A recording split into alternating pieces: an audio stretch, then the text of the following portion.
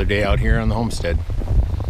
Today we are out here right after a fresh snow. Gonna have to do some quick work in the woods, get a couple things taken care of. It snowed last night, so these deer tracks are from today. Right there. But here we are. This here is a pile of firewood.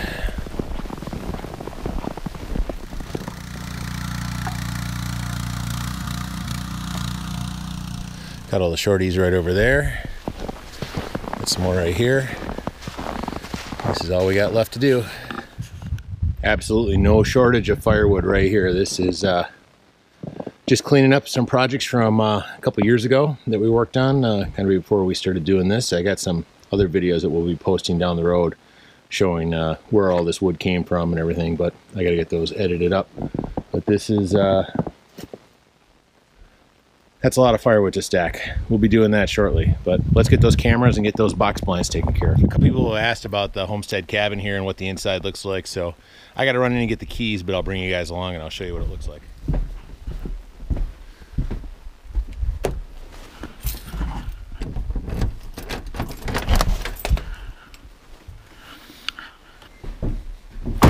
Alrighty, here we are.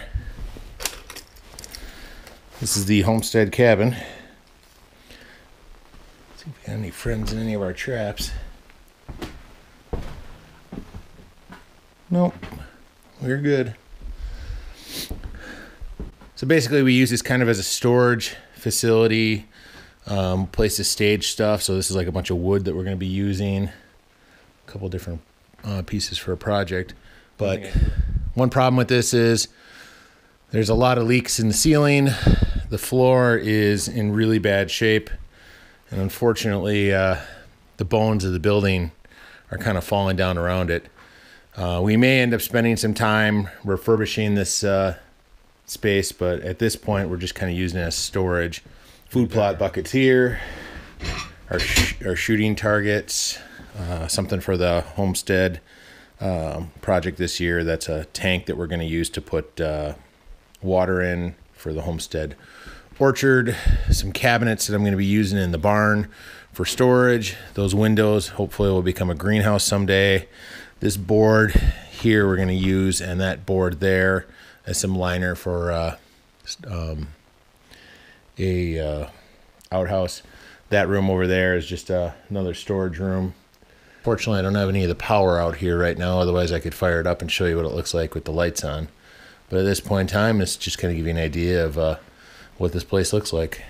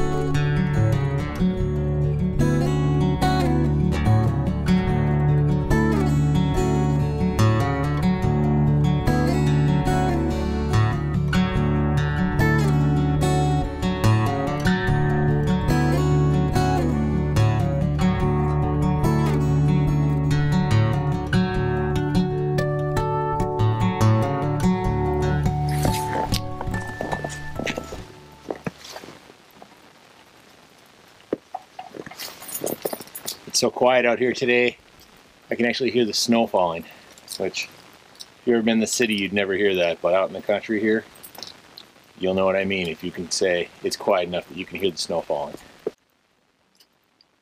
Let's see what's on the card.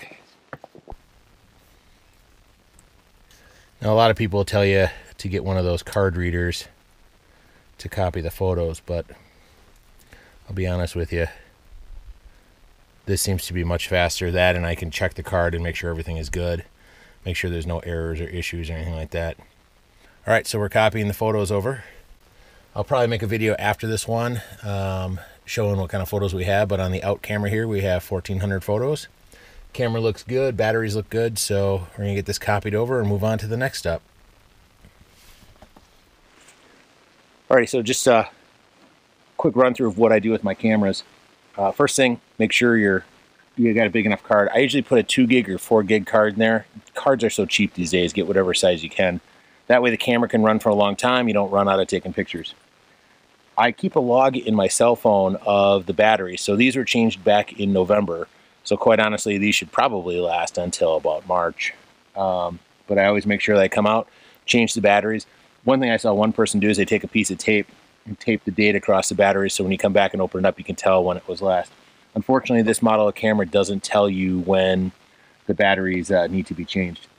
Double check your lens to make sure it's clean, double check your sensor, then turn it on and take a look at the date and the time. Yep, everything looks good there.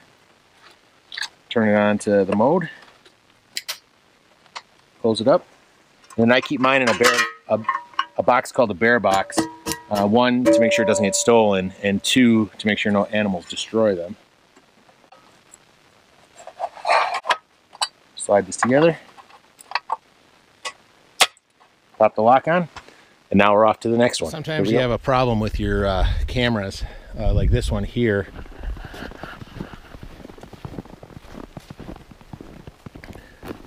The bolt broke on the back of it here. So what I'm going to do is I carry a small toolkit with me. And while the images are copying, there's 2,200 of them here. Got a drill and some tools and some parts and stuff in here.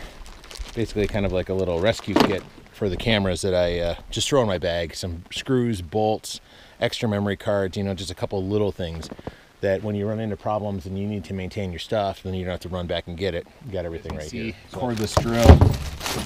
And then in this kit, just got some small things that, you know, make a difference out here. Some different types of screws, some different washers, nut drivers, lag bolts, those types of things. Stuff that in case something happens to one of the cameras, you can fix it. Like this one's broken, so I'm gonna go grab it right now and we'll fix it up right now. Nothing wrong with the camera, but this bolt broke, so we'll just get some extra parts here. Should be good. Get our drill and we'll get this one fixed. And then you just bring your drill in.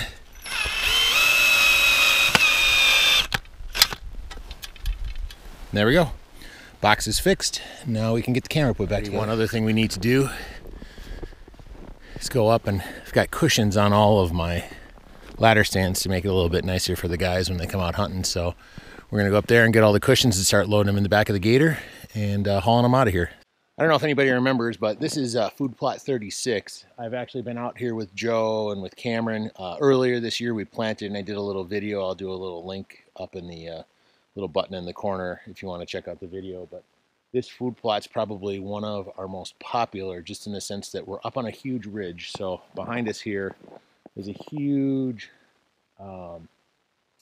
valley, and then on the other side of us, back by where the exit stand is, we drive through a huge valley. So we're up on this ridge here, and it's one of the kind of remote places that we have on the property, but I still have access to it through vehicles. And it was already cleared and just had a bunch of scrub brush in it. So we burned the scrub brush out and planted in our grasses, and everything's been going really, really well. So we have a nice ladder stand on this one here for bow season, for hunting, and we see turkeys and we see deer and everything else. But it's kind of a fun place to go out hiking and checking stuff out. So let's go get the cushion down off of this one and we'll move on to the next stop. For those of you who are afraid of heights, you're probably not going to like this part, but here's a quick view.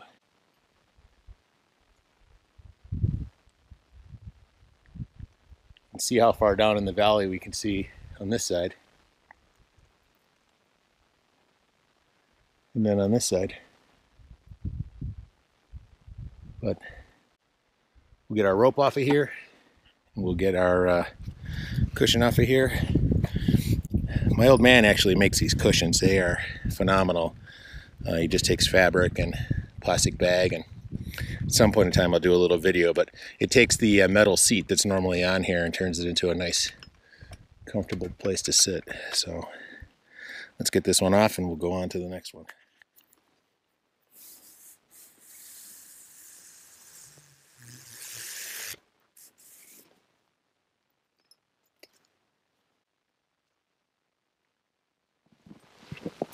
All right, this is this one. On to the next one.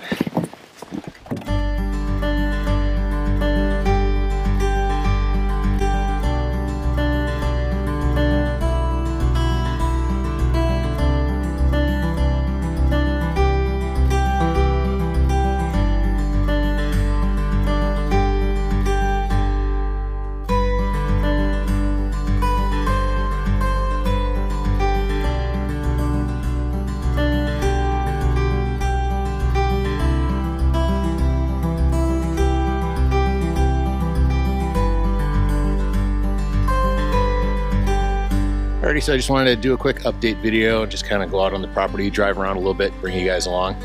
We got all the ladder stands taken care of, the box blinds, and checked all the cameras, so we're good for the winter on the property. It's kind of nice just getting out in the gator and taking a little time in the afternoon and just kind of enjoying the peace and quiet out here. I'll tell you, it's really nice to be out here, and it's so quiet, and you can hear the snow falling. That's just crazy. So at the end of this video, I'll tag another video, which will be the photos from the cameras. I'll get something edited together and put it on there. If you like what we're doing, there'll be a little button at the end. Hit subscribe if you're not, and you can follow along with our adventures. Otherwise, this has been the Weekend Homestead, living a simple life one weekend at a time. Thanks for watching.